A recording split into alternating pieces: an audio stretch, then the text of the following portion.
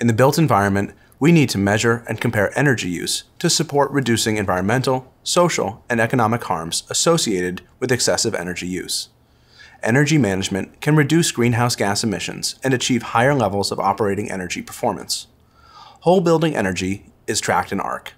At a minimum, measure the project's energy use on a monthly basis for 12 consecutive months. Use the 12 months of energy use data to obtain an energy performance score. The Energy Score lets you compare performance month over month and year over year, along with regional and global peers. Permanently install energy meters that measure total building energy consumption and ensure they are calibrated at recommended intervals. Using a location-based methodology, energy data entered into ARC is automatically converted to equivalent carbon emissions. Carbon emissions are the basis for the Energy Performance Score. A building with a higher energy score indicates lower carbon emissions. A building with a perfect score reflects near net zero carbon emissions from the building. To add energy data to ARC, navigate to Credits and Actions, and then Data Input. You can add as many meters as needed by clicking on the gear icon in the top left corner. Meter types are either purchased from grid or generated on-site solar. Give the meter a name, select the appropriate units, and you're ready to get started adding data. Make sure you're not double counting consumption by adding submeters, which are already included in the main utility meter. When a new row of data is added, select a start and end date for the consumption amount. Once the consumption value is entered, click Update to save your entry. Any rows added but not saved will display a notification to ensure you don't lose any unsaved work. In addition, you can upload any supporting documentation for the data, such as meter reading exports or utility bills. To delete a reading, simply click on the wastebasket. Deleting a reading will also delete any uploaded documentation for that reading. Once you have over 12 months of data in the platform, you may want to view historic data. To view time periods other than the most recent 12 months, select Filter, and then choose a date range to display. The selected date range will show any data and associated documentation which was provided. When new data is updated in ARC, the system immediately calculates a new score and displays it next to the individual category, as well as on the main score page. A renewable meter in ARC can help you track performance in relation to energy consumption from the grid. Since solar photovoltaic is a clean form of energy production, it has a carbon emission value of 0. This benefits the project by avoiding any grid-level consumption and associated carbon that would have been generated. In other words, ARC accounts for carbon directly generated and used in the service of operating the building. In addition to adding consumption data, one reading at a time, ARC allows for bulk data upload and data automation with platforms like Energy Star Portfolio Manager. Let's look at how bulk data upload and bulk meter creation would work in ARC. Start by downloading the ARC Data template. On the Setup tab of the template, select the new meter type you want to add. In this case, we'll add an electric meter getting energy from the grid. If it's a meter type other than electricity, select Other Fuels or Water. Note that tabs for carbon dioxide, total volatile organic compounds, and waste already exist as default tabs in the template. Once we've selected electricity as the meter type, click Add Meter. And then name your new meter and click OK. Any new meter you create will appear as a new tab in the template with your new meter name. If you selected Other Fuel originally, take a moment to select the fuel type. Enter your bulk data information into the newly created meter in the template. Repeat this step for as many meters and types as needed. Now you're ready to upload these data to ARC. Select Upload XLS and upload your completed template. ARC will create the meters and data automatically based on your upload. Let's look at how an integration with Energy Star Portfolio Manager can automatically sync energy and water data to ARC. Start by logging into your Energy Star account. You'll begin by adding your lead project ID to your Energy Star project, then share your account with ARC, and finally, share your specific project and meters. Navigate to the project you wish to share.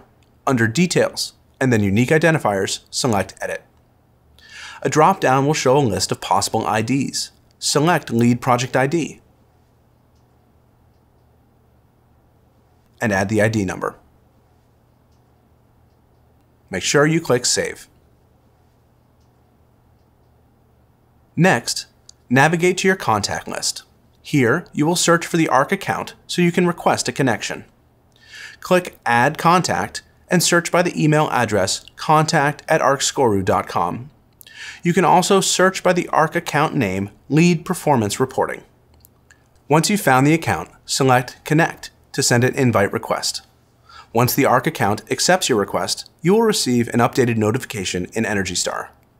During this account sharing step, if no results are returned when searching for contact@arcscoru.com or Lead Performance Reporting, it's likely that our accounts are already connected. If that's the case, you can skip directly to the last step. The account sharing step only needs to be completed once. Future projects that wish to share energy and water data through ENERGY STAR can skip directly to sharing the project and meters after adding the Lead Project ID. Once you receive a confirmation that the account sharing request has been accepted, you're ready to share the specific project and meters.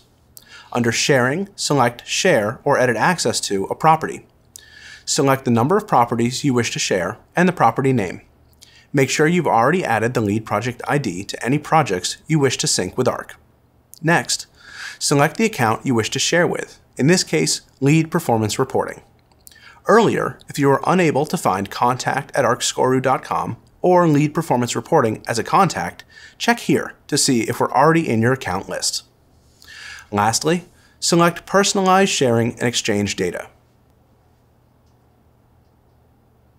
Under the account name, you'll see an option for custom access. Selecting this option will bring up a list of meters on the project. Share all meters that you wish to sync with ARC. Make sure these are active meters with updated consumption data. Select No for Share Forward and click Apply Selection. Finally, you're ready to share the property. Within 24 to 48 hours, the meters and their associated data will display in ARC.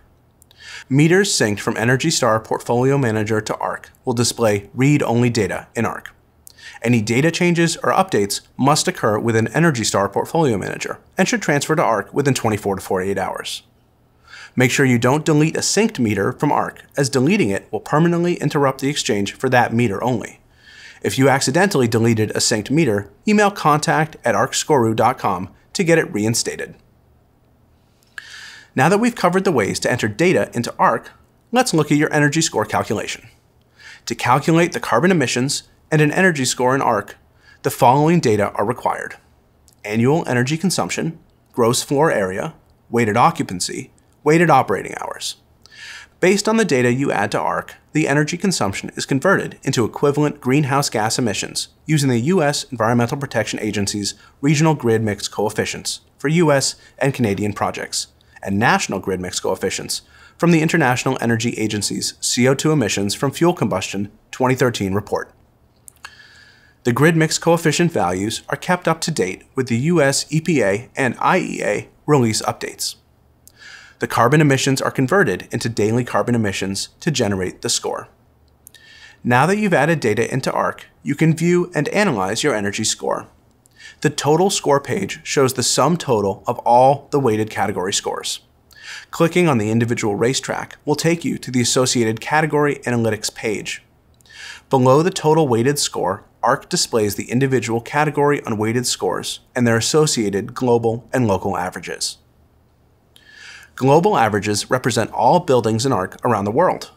Local averages represent projects within your state or province. For countries outside of the US without states or provinces, local average represents the total country. These average scores may change over time as an increasing number of projects become active in ARC. On the navigation bar, category scores are further benchmarked. Each category score shows a racetrack view with 3 concentric unweighted scores. The outermost racetrack is the most current month's score, the middle racetrack is last month's score, and the innermost racetrack is the score from 1 year prior. This benchmarking view shows your score at a glance and provides more context for your current score. Below the benchmarked view is the current weighted score for reference. Clicking on any of these graphics brings you to the relevant analytics category. Within the analytics category, you can review the last 12 months of score changes to get a complete picture of your performance. Additional analytic metrics are also included, such as metric tons of carbon dioxide equivalent per occupant per year, and metric tons of carbon dioxide equivalent per square foot per month. Lastly, performance improvement metrics highlight your project's pathway to score improvement based on the data in ARC. For a comprehensive score breakdown, which includes historic scores, ARC provides downloadable reports. In Data Input, under Settings, you can create a report by selecting a specific date range. This can include a recent time period or go back to the activation of the project in ARC. Once this report is created and downloaded, you can view all weighted category and total scores. Additionally, each score category has its own tab in the report, which shows the data in ARC for the time period initially selected for the report. Now that we've reviewed the energy category, score, and data input in detail, you're ready to take the next steps in generating your own energy performance score. Take a moment to review the information in the last module and update your project plan activity sheet with relevant information. Next, we'll take a deep dive into the performance score and data requirements for the water category.